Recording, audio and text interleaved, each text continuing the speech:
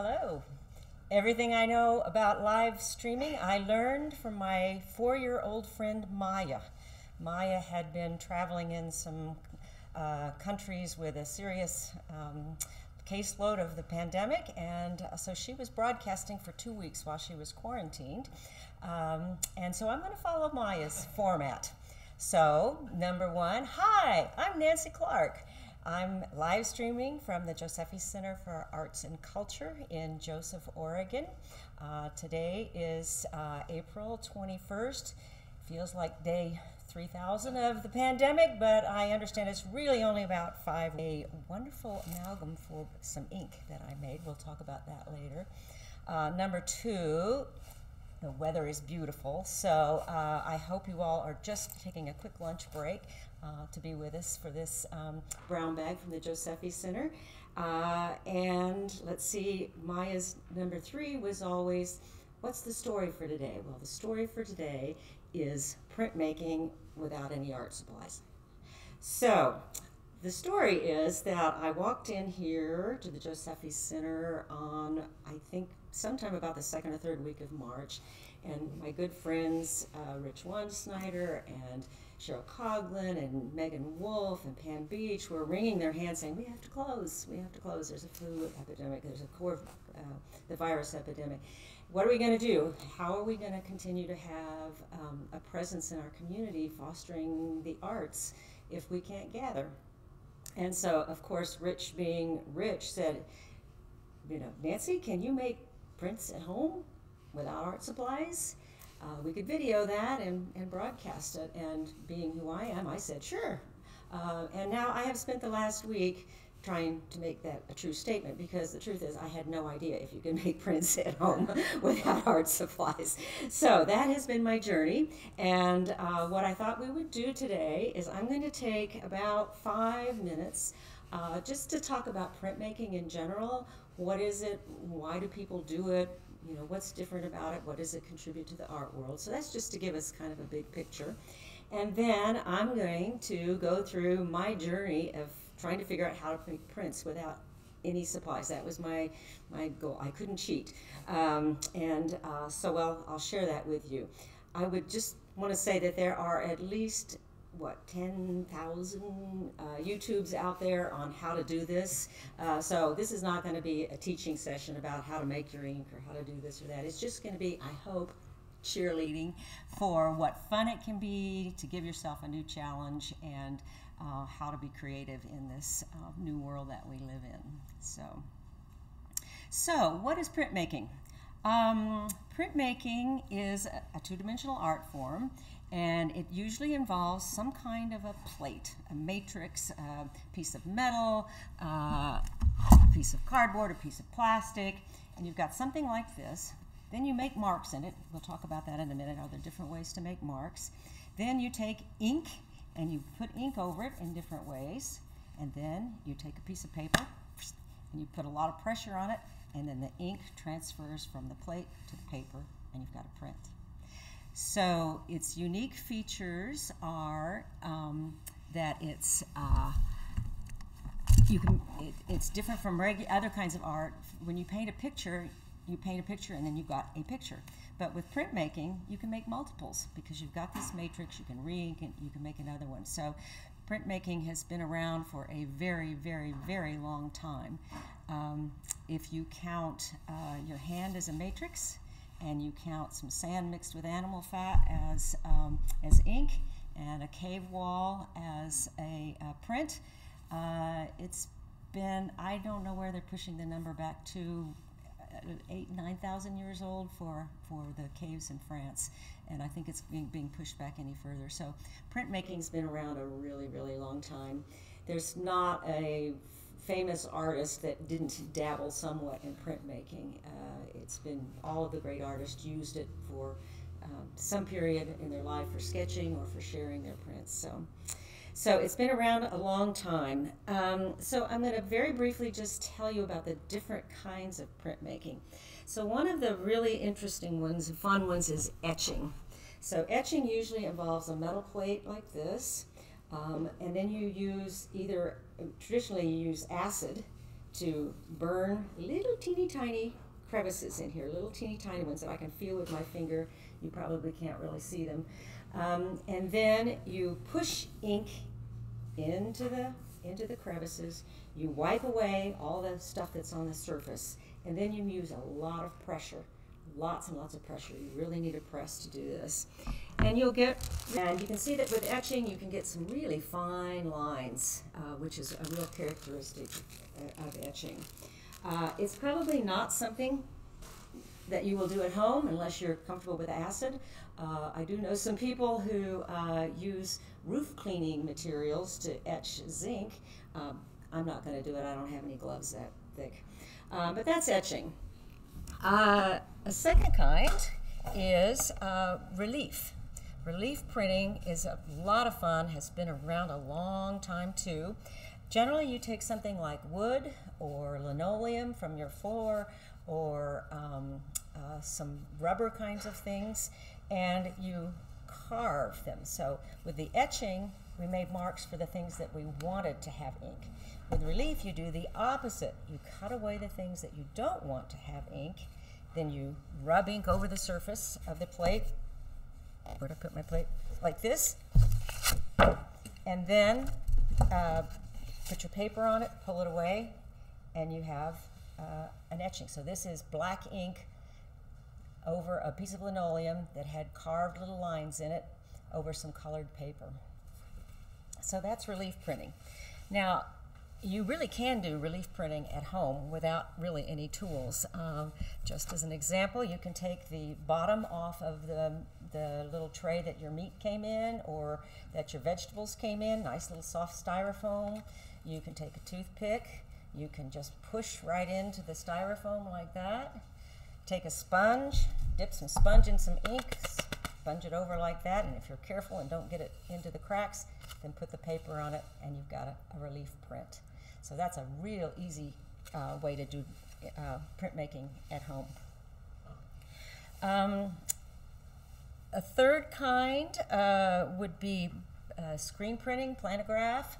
That's what you've seen everybody's t-shirt. You know, the t-shirts, the movie posters, those are done on a screen printing technique.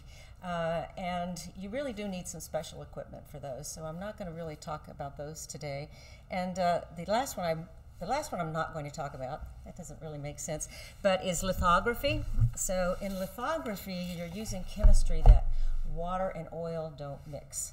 So you take litho, stone, right? So you take a big stone and you put some grease on it, and then you flush it with water, and then you take greasy ink and you roll it on the stone, and the greasy ink sticks to the grease on the rock, runs away from the water, and then you use pressure.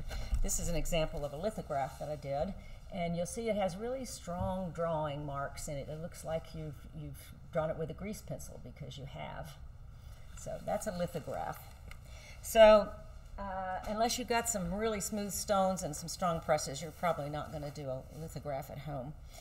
But what you can do at home, and what I want to talk quite a bit about, is the technique of calligraphy and collagraphs and monoprints. So with etching, we went in to mark what we wanted. With relief, we went in to take away what we didn't want and use the top. With collagraphs, you put things on the top.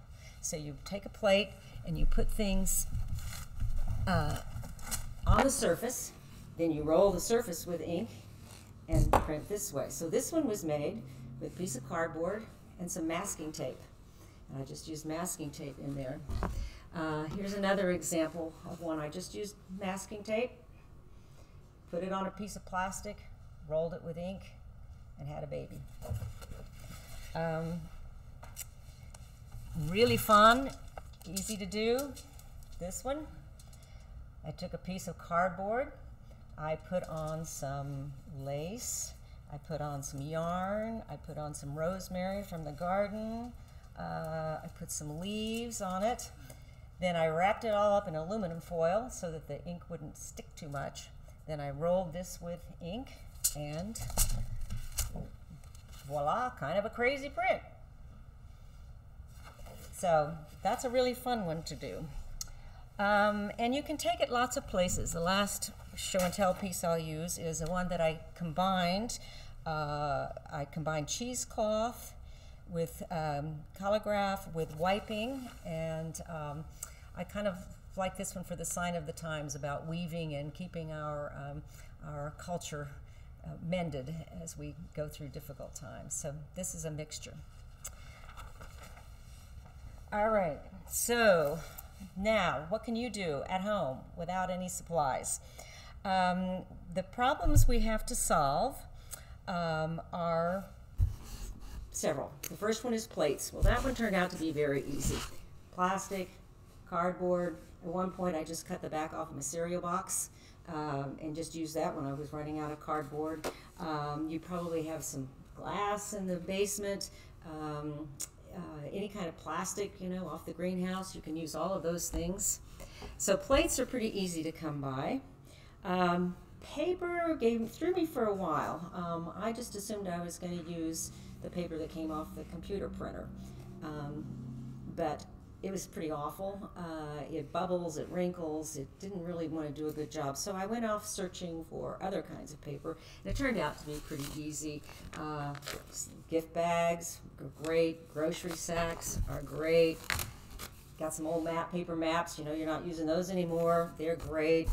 Believe it or not, you can do some interesting things on a telephone book. Tissue paper that comes with, you know, all the wrapping things that being shipped to us these days because we can't go out. So paper was pretty easy, and paper makes a big difference. So if you're trying something and it doesn't work so well, you pick a different kind of paper, and you might see some new success. So the plates, the paper. The next challenge was ink. What are we going to do for ink? And this was quite an exploration. There are a lot of YouTubes about how to make ink. But the key things are that you need to have some binder and some color. And I played a lot with trying to figure out how to have a binder. I took some egg whites and I whipped those with a little, you know, hand whipper and got them a little bit frothy. It works pretty well. What about parchment paper from the kitchen? Oh, you cook differently than I cook. Parchment paper's great. I just don't happen to have any. But that would be really good, especially if you then took a match, you know, around the edge and burned it. Look, that'd be great.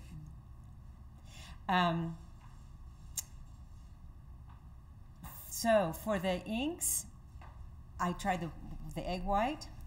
I tried a really, really good one at my breakfast cereal, as I said. I like Bob's 10 grains, and so as I was cooking Bob's 10 grain, I took a spoonful of it. I popped it into this nice strainer. I smooshed it around into a jar, and it came out with this really nice stuff. It's really kind of like toothpaste, only it jiggles. And it has a little bit of a brown color, but it worked pretty well. Much better was this, which I made the same way, but from rice. So I just took white rice and I boiled it and I boiled it and I added more water and boiled it and added more water and boiled it for about 45 minutes and then shoved it through this little strainer. It made great stuff. And in fact, that's what the Japanese have been using for mokuhanga for thousands of years as their paint base. They just mix this with a little tint, and it's great. So egg white, cereal, rice. I tried a little alcohol. There's a whole field of alcohol-based inks. I wasn't very successful, but some people are using that really well. My favorite was honey. Oh my gosh, it makes a wonderful ink. It only has one big problem, which it takes forever to dry. So you better be prepared to have your print hanging for quite a while before you move anything near it, because it doesn't dry very well. What else? Those were the main things that I was using. My brother reminded me that inky mushrooms would be a great source for tint. People love walnuts. Walnut ink is very, very popular. I didn't have either of those. I had turmeric, Turmeric is fabulous. Turmeric, if you like yellow, is really, really good. After a week of working with it, it began to look like something babies produce, but I really loved it when I first started doing it. This one I made with some henna. If you ever do any henna rinses on your hair, it makes a great one. This is my all-time favorite, beet juice. Just take a fresh beet and wrap it up in an aluminum foil packet, really tight so it's really well sealed. Bake it till it's done, and then carefully punch the hole, and nice beet juice will drip out. It gets a nice rich red color. What else did I use? Oh, I went to the burn pile, got the charcoal out of the burn pile, and a razor blade, and scraped and scraped and scraped. It was black. It was kind of chunky, though. It was really, really hard to get this to the right consistency, but it was the right color, so I kept sticking with it. If you have like a wood stove or any kind of stove actually, and you get that kind of black soot around the edges or around the glass, perfect. That's in fact what they use for commercial inks a lot of times. So could you use a mortar and pestle on that? Yes, you could, as a matter of fact. And I had one in my kitchen, and I don't want to put charcoal in this, so I'm going to still using it. So you need to get a second-hand mortar and pestle, or build one from the Native American rock skills that they have. Yeah, I did end up fudging just a little bit. I had some charcoal sticks, and I had some really fat pencils that were technically in the art supply box, and with a razor blade, and scraped and scraped and scraped and scraped, and I got that to be very, very fine, and that worked very well. The one other, well, let's see, I also got really frustrated. I couldn't make anything blue. Now, Pam Beach tells me she's made great blue ink with berry juice. So she takes raspberries, blackberries, blueberries, and got a fine blue. I just took my pen. This is the kind, you know, the gel that has the ink that goes back and forth. I tried to saw it open. I failed. And so I just went like this for quite a long time on a piece of glass. And then I mixed that with my egg whites, and I got a really pretty nice blue out of that one. Ink. I think that's most of my ink journey. If you have ink around the house, if you're somebody who uses a felt pen, or a dip pen, or stamp pads, black ink, it just takes a couple of drops mixed with any one of these binders, and you'll get some really nice things from that. And the last one is the cheat. Gum Arabic is really, really handy. Not most people don't have this around the house, but at one point when I was getting desperate that I wasn't really succeeding at ink, I used a little bit of this. So that's my ink journey. So we have plates, we have ink. Now, how do we make marks? There's just no end to the ways that you can make marks. Favorites: a putty knife from the garage, credit card from the trash can, Q-tips, skewers, yarn, more yarn, string, trash can, styrofoam, I guess, toothbrush. There's just, potato bag, toothpicks, matches. Really no end to the things that you can use to make marks with. Oh, here's some good one I used. Leaves from outside. You can tell it's still April and we're at 4,000 feet. They're small. Bubble wrap. Woohoo! Great. Cheesecloth. Yeah, I'm having a lot of fun with cheesecloth. So all of those things are good for making marks. What else do I want to say? Elmer's glue is really handy. Rich, does Elmer's glue count as an art supply? No. No, good, right answer. You might have the wood variety. Okay, wood variety. Yeah, glue is very nice because a lot of these things that we're going to put on making our marks with, the inks, they're just going to soak up the ink. But if you take a little bit of Elmer's glue, and mix it with a little bit of water and paint it on, it now becomes slick. And so the ink won't stick to the slickness of your plate, it'll stick to the paper that you've got. What else? Oh, this was fun. Now this should have been better than it was, but I'm still working on it. This is liquid nails. Liquid nails or carpenter's friend or constructor's whatever adhesives, I guess they are. I found about 5 dried up tubes in my garage. But slice those open, and then they make a nice little bumpy texture that you can push around and move, etc. So that was nice. Other handy items, contact paper was really fun. Shelf paper was really great for making some stencils. Masking tape was handy. Aluminum foil, as you saw on that other one, was handy. And you know what else I do with aluminum foil? Is make tiny bowls, you know, so that you're making these little bots of ink, you can make yourself a little bowl and pop stuff in there. So that was pretty handy. Wax paper was good for that too. Scissors are nice. Failure, I tried everything I could to make a roller. You know, this is what you wanted to have really handy. I never did find something that was going to work really well. These are made out of rubber, so they're just right for picking up ink and then letting go of it. I tried toilet paper, I tried closet dowels, I tried sticks, so I kind of gave up on that as a method, but I'll bet somebody could phone in and tell us how to make a good roller. And so last, well, box cutter's handy for cutting things, is cleanup.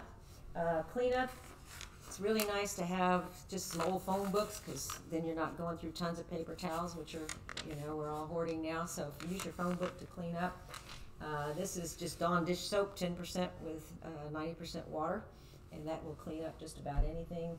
And a razor blade's pretty handy too, because some of my things got pretty sticky and I made a pretty big mess, and this was pretty good for getting it off of glass. I worked on a glass table most of the time, I mean a piece of glass, just because nothing will get absorbed to it, and so I can really see where my inks are going. So that was our mark making. My binders, honey, egg white, rice paste, alcohol, cereal. All right, let's talk then about how to make some of these things. Now, I want to be sure that everybody knows this is not great art. Right? I can do lots of things, but this is kitchen art, right? This is just making it from what we can find in the garage, etc. So I'm going to take you on my journey and hope that you'll find it at least humorous and maybe inspiring to make you want to do something too. So, project number 1. All right, here's my little card. I made this using a grocery sack. I took some little leaves from, these are strawberry leaves that are coming out this time of year. I dipped the strawberry leaves in a mixture of my shaved black charcoal and honey. I really like the lines in it. I also took a piece of string and laid that in the honey and then pulled it up here. And then I took a Q-tip and I dipped that in my henna ink that I had made, and I just made little dots around there for the berries. And so my first card, hey, you know, not bad. I'm going to make an envelope and send it to somebody. That was number 1. And the problem emerged of the sticky honey. So, number 2, I took the Oregon grape leaves, which are evergreen, so they're out all year.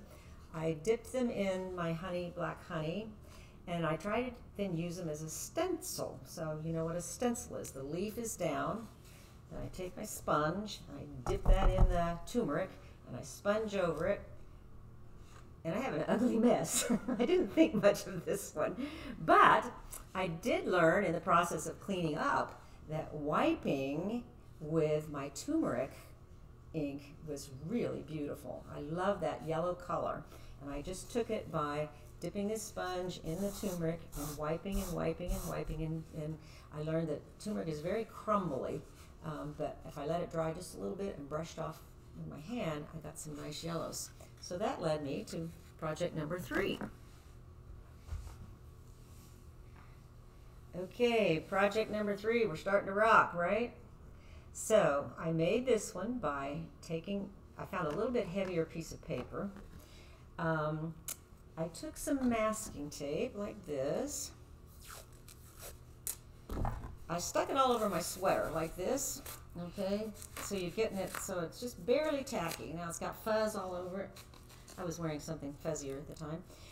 And I put that on the paper to make a nice square, right? So I made a nice square for it. Then I found my contact paper and I cut out a fish. And I just did the outline of the fish. I don't know if you can see it, okay? And then first I took my sponge and my turmeric ink and I wiped it here, and the tape left a nice square edge. Then I took my contact paper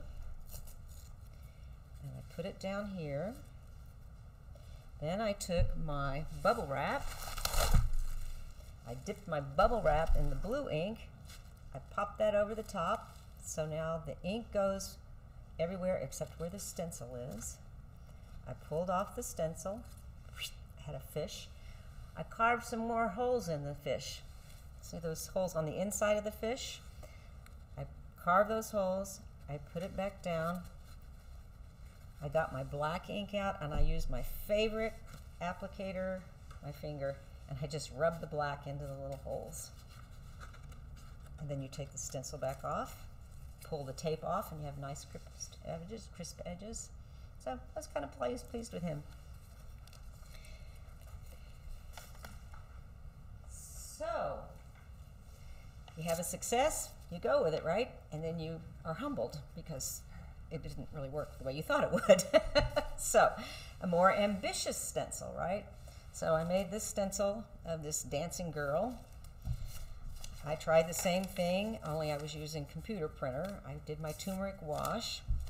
I took my stencil and put that over there, and I took my beet juice and I applied my beet juice with a Q-tip, and it ran all over the place and made quite a mess, and then it wrinkled up and it kind of made a mess. But I liked her, so I kept going.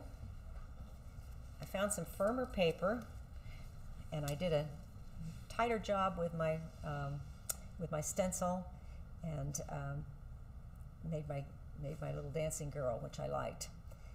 But then I got ambitious and I tried to make a border around it using a technique we'll talk about in a minute. It wasn't very good. So what did I do? I just cut it off and taped another piece of paper to the back. So I still have a card, but I just cut away the part that didn't work. So, you know, it doesn't have to be a total failure. So I like her. I'm going to use her again. And I love beet juice. Isn't that a luscious color? All right. Then what happens? Okay. Now I wanted to try something different. So I don't know if you ever go to like a fancy wedding shower, and they do give you a pedicure, and then they give you these little slippers, you know, so that your toenails won't get messed up. Actually, I got these in Turkey, because in Turkey they don't like you to wear your shoes inside, and so they're always giving you little slippers to wear. Well, guess what? It makes great printmaking material. So I took a slipper, I cut it out, and I made Slipper Man. All right. This is a piece of paper from a shopping bag. I cut him out of the shoe. I dipped it into my new black ink that I was perfecting as I went along. I smashed this here. Oh, before, isn't this cute? I put 2 leaves right up here for his eyes because those are now between the ink and the paper, so that will stay white. So he had, well, in this case it'll stay orange because the paper's orange. And then I came back in with a matchstick and put in his pupil. So I liked him. So this is Slipper Man. And I liked my slippers, so I kept going. And I cut out, you know, this is Oregon, put a bird on it. So I put a bird and a stick. And I got pretty pleased with this project. So here we are again with my bird on a grocery sack. with black ink, and then again my beet juice that I like, and the beet juice applied with Q-tip. So I liked that one. I kept going. This one is on a sack, same design. Incidentally, this sack is from Wild Carrot, which is next door to the Fangle Gallery. If you haven't been down Main Street in Enterprise, you should, because there's a print show in the window at Wild Carrot's Fangle Gallery, and there are prints from 6 local artists that I think you would enjoy. So walk down Main Street if you're out there taking an outing. And I made one more out of this on a piece of white shirt cardboard that I like. I think, I haven't cut it off because I think I'm going to score it, you know, right down here so it'll fold kind of like this. And I think I'll make a little book out of it and put some kind of paper inside of it. So it makes a little book cover. So, bird, success. I like that one. Okay. Now, this was supposed to be the piece de résistance. It isn't. It didn't work out that well. But I'm on the right track. This is a great technique for making collagraphs using the nails. Okay? So I took a plastic sheet. I looked at the beet juice and I said, that is the exact color of the red osier dogwood right now this time of year. I don't know if you've looked at it, but it's just beautiful. It's so pretty, and it's the color of beet juice. So I had this great vision of using beet juice for my dogwood, and then my henna for, my turmeric for the grasses. And so I made my 2 plates with the nails, making this hard thing. Then I covered it with the Elmer's glue mixture so that it wouldn't absorb too much. And then I put the beet juice on it. But the beet juice is runny. And so when I've made these before, like this one, I made them before, I used a roller and stiff ink. All the ink stayed on the top. When I did it this way with beet juice, and no roller, it all ran and made little puddles. So my beautiful dogwood came out looking kind of like this. But you know what? If you put some white paper behind it, it looks kind of like a rose bush. And I decided I kind of like it. So I think what I'm going to do is, I was using tissue paper that you get in the gift sacks when you buy things, like from Wild Carrot. And I think I'm going to cut it off, paste it onto this white using my rice glue, which is great for that, and maybe put in draw in a little butterfly or something like that. I did make one more attempt, let me put something white behind it, to do my dogwood. It was still too runny, but I did discover that I could take a credit card and dip the credit card in the ink and make some little wispy brushes. So I still have this one. I'm still going to work on it. This is the grass. This is the hard as nails relief here. I'm probably going to use a roller and figure out how to finish that one. So that project's still alive, TBD. And last but not least, I needed to prove that it would work. So I took my fish stencil again. I've lost him, but my fish stencil again, put it down, took the hard as nails, dabbed it all on with a toothbrush. And so I've got this is really bumpy, with a toothbrush all around it. Then I took my blue ink and I dabbed that all on with, I think, a sponge. Did a little bit of wiping where I kind of made a mess. By the way, dryer sheets, after you take them out of the dryer, great for wiping something like this. And so I got my little fish made. He's kind of cute. So you get a nice texture. So that was it. I think the lessons are, I had some failures, but they were learning experiences, right? I had some moderate successes. I have lots of ideas for more and next steps, maybe using some of my supplies. But most of all, I got a deep appreciation for 1,000 years of developing ink and paper, and things that I was just taking for granted as I would pull them, off of a website or something like that.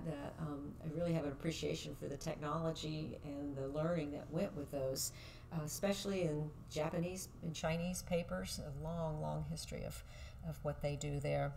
So Nancy, without the roller, you use just what pressure you could with the sponge? With a sponge, with just leaning on it, with a wooden spoon. A wooden spoon is great, especially if you're doing the ones with the, the meat carton bottom, the styrofoam. Just take a wooden spoon. That's just the right amount of pressure. You use a rolling pin if you. You could. I tried a rolling pin. You could use a rolling pin well on a relief print, Okay. but I couldn't get that on my collagraph. I couldn't get a rolling pin. It just didn't have the give. So I'm betcha there's somebody watching who could tell us how to make a better roller. Yeah, it's fun. Any other questions or thoughts? Any questions from our audience? Seth? No? A lot of good love from people. Mary says that's what she can do with a full bottle of turmeric that she's had forever. Thank you for it. Or Molly says that. Yeah.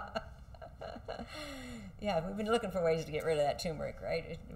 I'm never sure what it really tastes like. I know what it looks like, but I'm not sure what flavor it's adding. Very good for you, so maybe you could make Anti-inflammatory. make edible art. Edible art. Cauliflower and turmeric. That's right, cauliflower turmeric. And you know what? You could roll a cauliflower around. Yeah. That could be really interesting.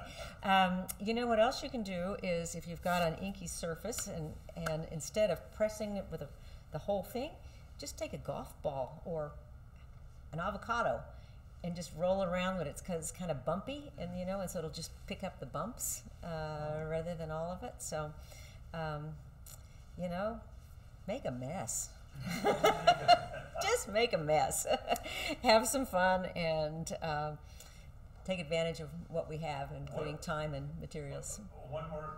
What about if you were doing this with young children? What would be the easiest thing to start with young kids? Easiest is We did potato prints. potatoes are perfect, and I did a video with prints and some natural fibers, including turmeric and berries and what else did you use, Pam? Hibiscus. We did some tea, yeah. she did teas, matcha green tea. but she used potato prints and she carved the prints and then printed it on paper. And With all those everything. natural inks with that. So Yeah. Perfect. Just find something that you can cut out and dip it in it and put it on it, or get your meat tray or your vegetable tray and find something to push in, like this match. like your Yeah, toothpick. or toothpick or match. Put that in there and then sponge it on. Lots of fun. Yeah, that's pretty easy. Pretty easy. Do that with little kids. Yeah, yeah. And big kids too. Big kids. Yeah.